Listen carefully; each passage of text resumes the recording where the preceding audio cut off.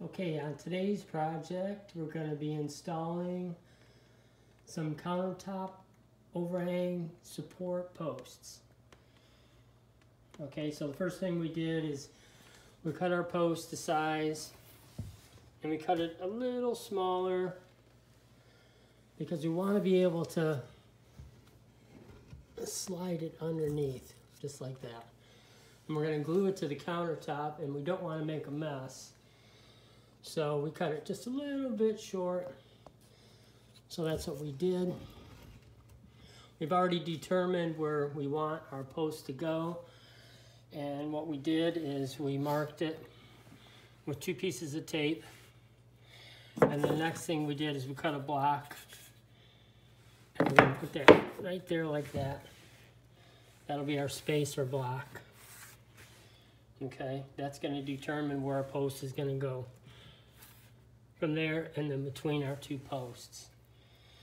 So I think we're ready to go. We got the top all marked off. So we're going to put some silicone on the top, and we're going to put glue on the countertop.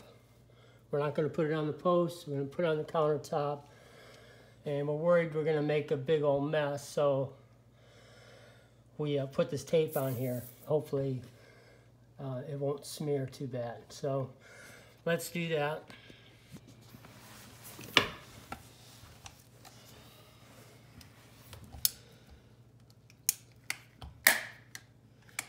I want to make sure I put enough silicone on here, but I don't want to make a mess.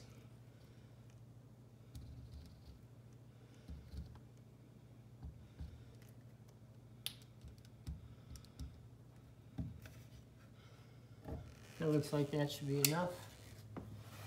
There we go. Now I'm going to slide our post in. Obviously, it's going to make a little bit of mess, but we have our tape there, so we should be okay. So once we have it in place, I'm going to lift the post up just to make sure, and I'm going to wiggle it around just like that to make sure I got good contact.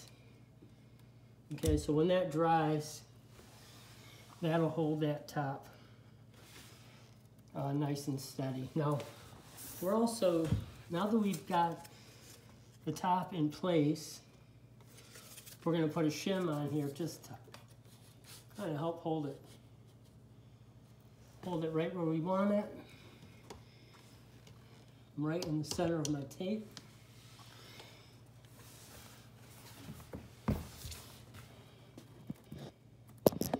Okay, so the next thing we're going to do is we're going to fasten the bottom.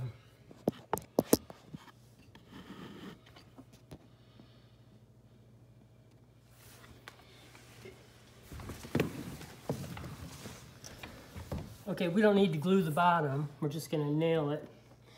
We're going to nail it to the floor. And I'm going to toe nail it. I take a drill bit, same size as the nail I'm going to use. And I need to drill it on an angle. I need to be careful not to break or snap off the drill bit. So I'm going to start off by going straight in, just a little bit. And then I'm going to go on an angle. Like that.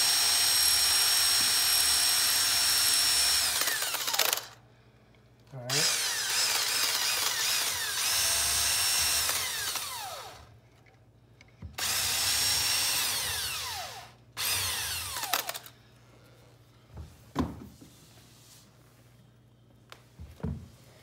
Now these are just small 4-penny finish nails.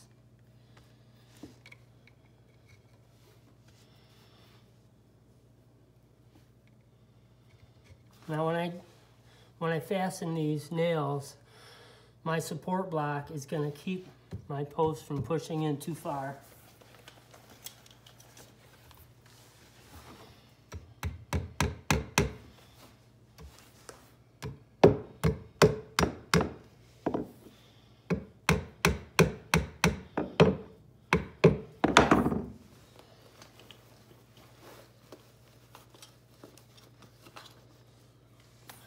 Now I'm going to need a nail set to finish fastening these nails. You want to make sure that that nail is below the surface of this. So we're going to fill that nail hole with paint and caulk, and you'll never see it. The other thing you could do is put a piece of shoe molding around the bottom, but I don't think we're going to need to do that. So once that's in, I'm going to take this post off, or the spacer block.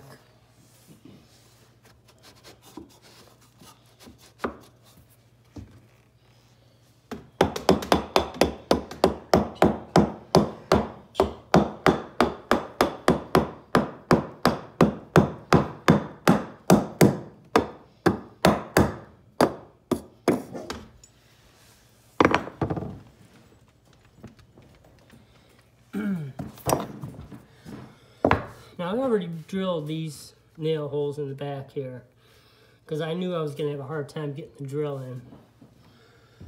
So those holes are pre-drilled.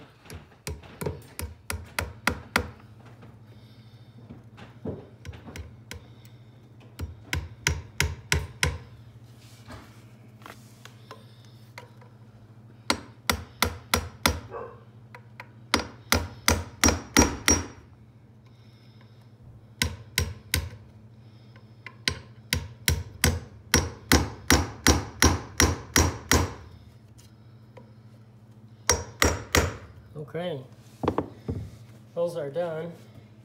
Okay, we're almost done. The next thing I'm going to do is I'm going to snug up this shim. Not too much. I don't want to put any pressure on it. I just want to make it snug. So now I'm going to cut the shim off with my razor knife. And you want to make sure you cut that off way back as far as you can. You don't want that shim sticking out. So score it a few times, snap it off. I would even try to maybe jam that shim in just a little bit more, just so it's below the surface there. So that part's done. Next thing we're going to do is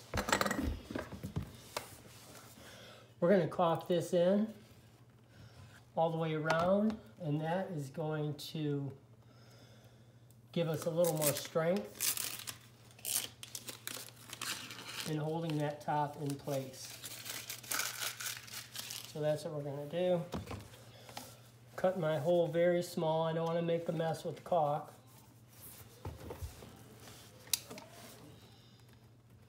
I don't want to put too much, but I got to make sure I put enough.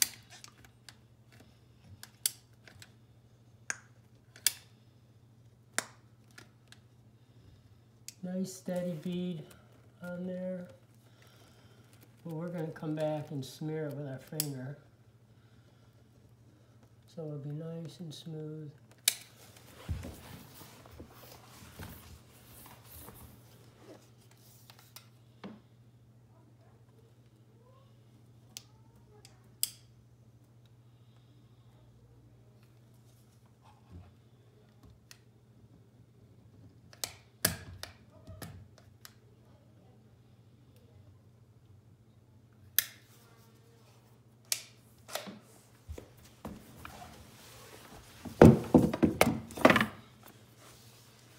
All right, so I'm going to wet my finger a little bit.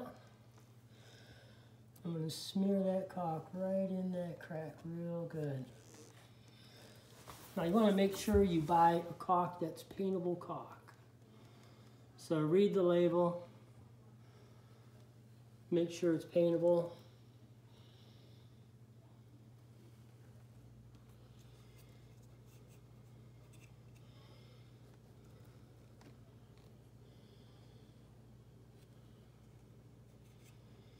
And we're going to come back and paint this a little bit later after the glue dries.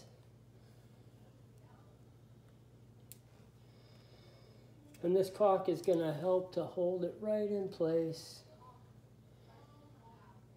Give it a little more strength.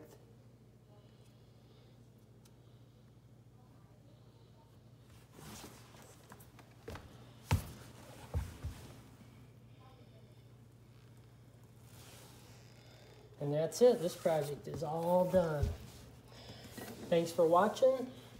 Stay tuned for my next video. This is Ray Commons for Common Sense Projects. See you next time.